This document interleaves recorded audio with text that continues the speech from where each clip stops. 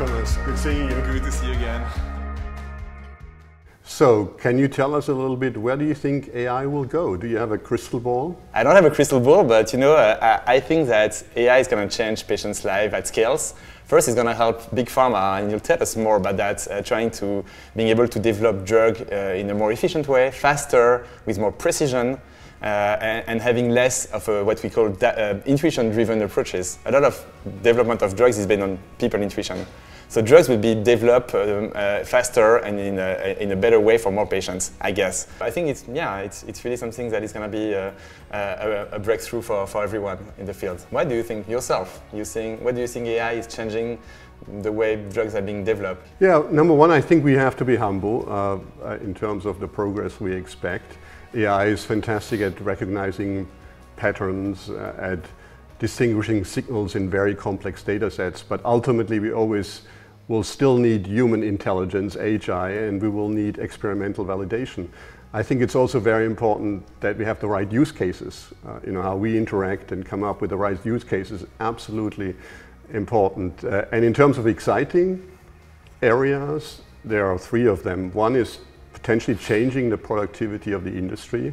It's all about cycle times in our industry, and AI has really the potential to accelerate how we get drugs into the clinic and to patients. And then there are other areas like the quality of molecules.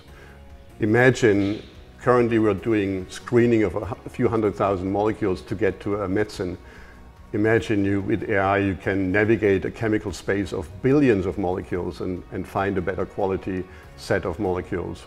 And then ultimately the real impact of AI could be on patients with precision medicine approaches and really helping us tailoring specific medicines to patient populations. Can you explain a bit more what federated machine learning means? Yeah, thank you for the question. The idea of federated learning is today data are produced in hospitals from patients.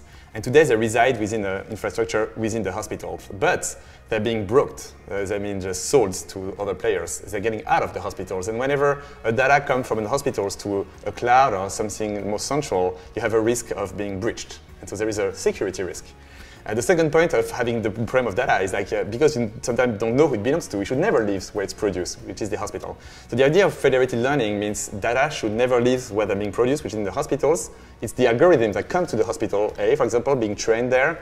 It's coming back centrally, and the algorithm is being sent to another hospitals and another hospitals, and it can train with multiple hospitals in a decentralized way, but data stays within the firewall, and it's in a completely privacy-preserving mode. And what's really important is, in research, people have so much silos. They don't want to work together. There is so much competition between players. Say, hey, I want to be first to publish, and they don't want to collaborate. And if you ask people to aggregate data to make better research, they might refuse. So the idea of federated learning is also to break these research silos, these competitive silos, and being able to create a collective intelligence without having to take the data from the hospitals that have been produced. But let me ask you about another topic, which is the impact of AI on patients. Precision medicine. Yeah. Is it the golden era of precision medicine now with AI coming to the party?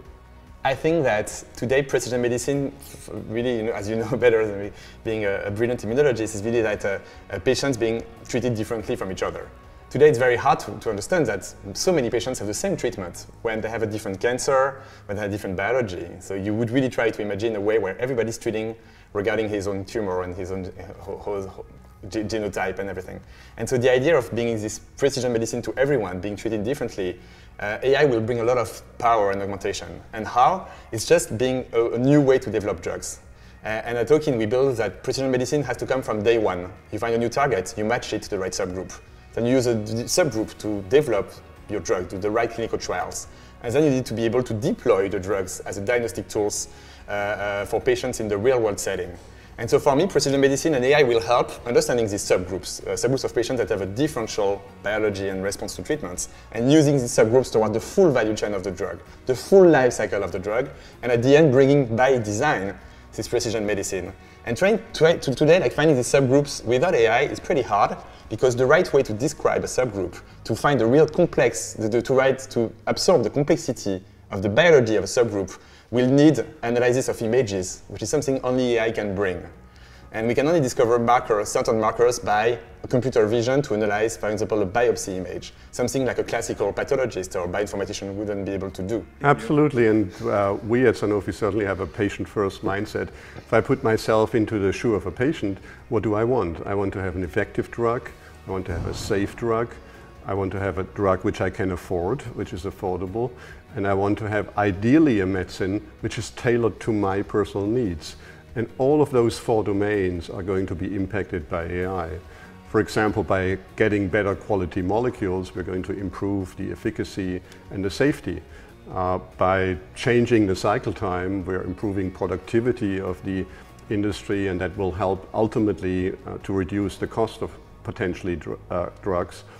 And then if you think about the other opportunities we have on precision medicine to specifically tailor medicines to individual patients, that would be the ultimate holy grail. We also work a lot at Owkin on what we call causal AI, which is really trying to understand how we can go from a gene to a cell to a tissue, and a tissue to a disease, trying to understand this multi-scale prediction. We call it multi-scale AI understanding with more causality. What's the cause of the disease? Because today we don't know the cause. Everything is a correlation, and it's not powerful enough to make breakthrough in medicine. You know, we're impressed by the understanding of Sanofi about how AI will impact the full value chain. This is what we do at Owkin, you know, drug discovery, drug development, and diagnosis, and being able to understand the cross-fertilization between everything. So we're so happy to bring value to this full journey of the life cycle with you guys. Thank you. So Thomas, I really enjoyed this conversation. It expands on our already existing fantastic collaboration. It's a meeting of minds, and I know the teams reflect what we just discussed. An incredible journey and much more to come in AI and biotech and beyond, and looking forward to be on this journey together with you. Thank you, Frank.